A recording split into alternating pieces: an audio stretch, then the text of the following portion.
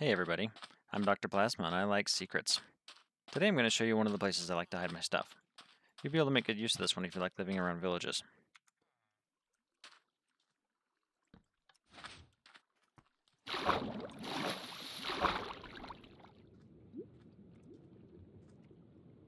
Welcome to the Fountain Vault. Let's get started. First let's look at a fountain vault and dissect it. So you're not going to need too much to build it. It's actually pretty straightforward. You're just going to have pistons all around in a circle in order to open it up, and you can have all these pistons push and pull at the same time. You're only going to need one per, so you're only going to need one on each of the corners. Here's a working example. Normally, you'd have a fountain that's closed off like this. If you know where to put the lever and you flick it, what it will do, it'll send a signal. We have it set to 2 ticks on all of them so we can reach all the way. It's a long way to reach around, so 1 and then 2 on these. And then 2 on these, and we're out of signal, so 1 and then push that over because this one needs a 2 minimum to go into it. I guess alternatively you could also do it this way. You could also do this and do it on 1 tick. Technically that could lead in, and then you don't actually need a 2nd tick. So that would do it too, even faster. Doesn't matter. The lesson is that there's a lot of ways to do your redstone. And then, once you've dug out the underground, you can build this as you please.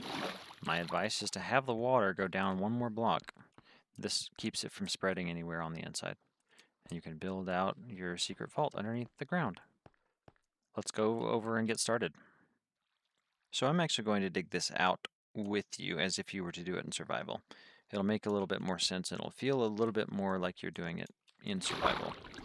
So what you'll do is you'll dig down too, and these are going to be where your redstone is going to be. I prefer to have my torch facing the 1 piston and then having 3 on each side and then 1 on the back. So I consider this to be the front, if that makes any sense.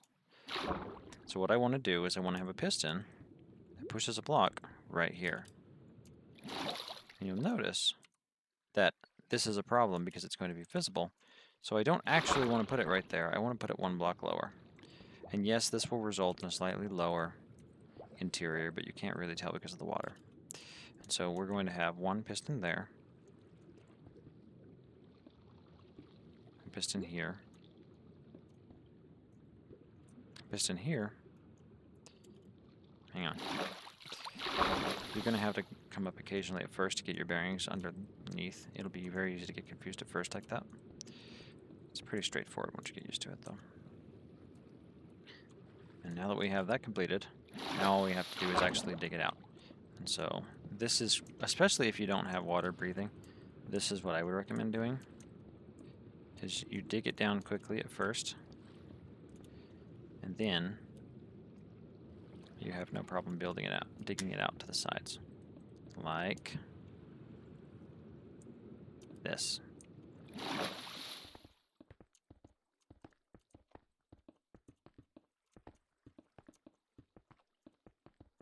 And now we've got our underground. We can have our vault any size and shape we want, other than watching out for the redstone, which we're about to put in. So what I recommend you do is you put a torch not underneath the pistons and not too high up behind the pistons, but diagonally. And that'll work like the following. So let's put these in first. It'll give us a preview of what it's going to look like. Now underneath the pistons, right here, you're going to put, not here, but underneath these blocks, like this. You see? So it's going to power it diagonally. So we've got our piston here. We're going to power it from below diagonally. So you're going to want to make sure you put these on the bottom block here. And if we did this right, it's about to get very dark.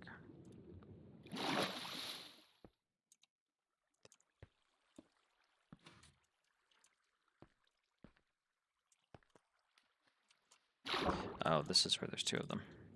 So you would want to have one here and here.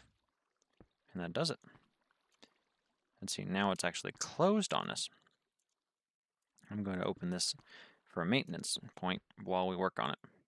So what we're going to do is we're going to find out where our lever is up there. For clarity, it's right here. And we're going to have some redstone dust behind this that leads over to that lever. So maybe we put it like this.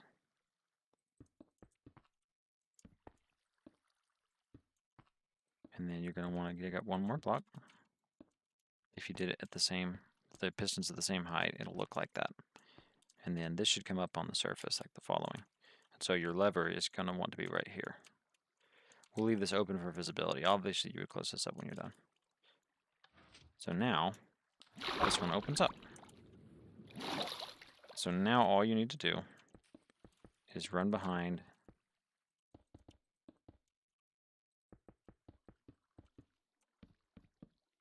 these pistons. Run behind these pistons.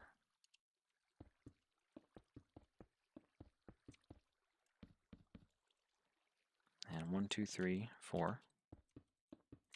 And if you did it like I did, it'll be 14. If you give it a little bit more space, you're going to have to use a repeater like I initially did in the dissection demonstration. Because it'll probably add 2 blocks if you made it bigger in every direction. But this is going to go 2, 3, 4, 5, 6, 7, 8, 9, 10, 11, 12, 13. I think there's 14 if you count up there. And so that works. And it'll work on this side.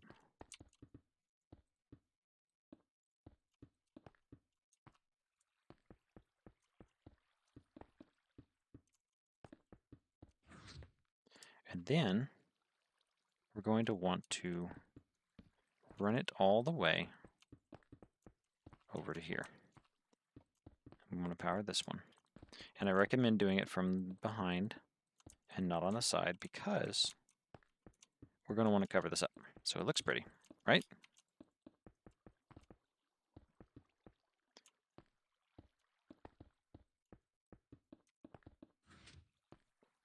So you can cover this up however you like. Often what I will do is I will put a ring in a square like this. We'll cover our pistons up in a square. And this will allow our vault to look pretty. You'd be using cobblestone or some other block of your choosing. Oh, we came a little bit too close here. I wondered why that looked short. And then you can go out one layer further, like so.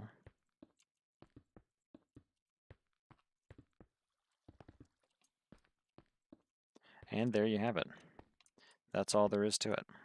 So as you build this out, you'll probably find out that you want it to be deeper than you want, and that's no matter. All you would need to do is, and you can choose whether you want to leave the pillar here. You might be tempted to put some lighting in the water.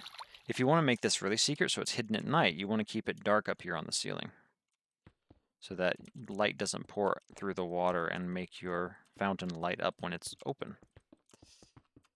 That's up to you. That takes some experimentation.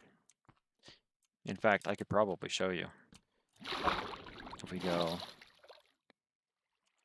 set midnight, now it's nighttime. It's open. Now it's closed. Oh, I broke this block. There we go. So now that it's open, if you were to say, place a glowstone block right here, people are going to see that from a ways away. Your fountain shines like a star. And that's okay if you want to put it right there. But it will even light up if you put it a little bit further down. And you don't want your secret to be given away. It's bleeding through a little bit, but in practice it should be completely blocked out.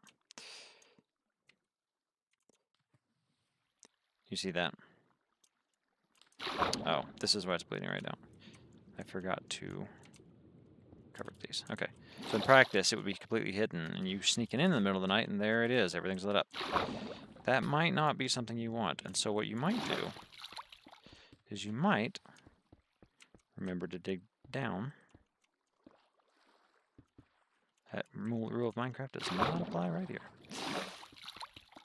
And you might actually put some lights that are only detectable down here. Now, that could be a number of things. You could use soul lanterns, so let's say we did some here. And that doesn't register up here at all.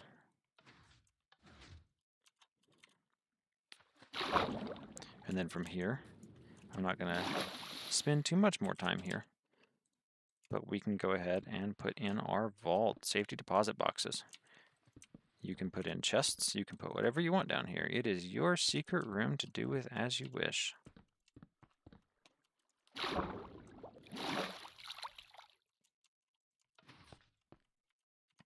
That's all I got for today. Thank you for watching, and subscribe and share the videos. We're starting on this channel new and doing more of these projects that I've done in the past. Hope this helped, and maybe you'll be able to find a neat use for it in the future. Have a good rest of your day. Bye.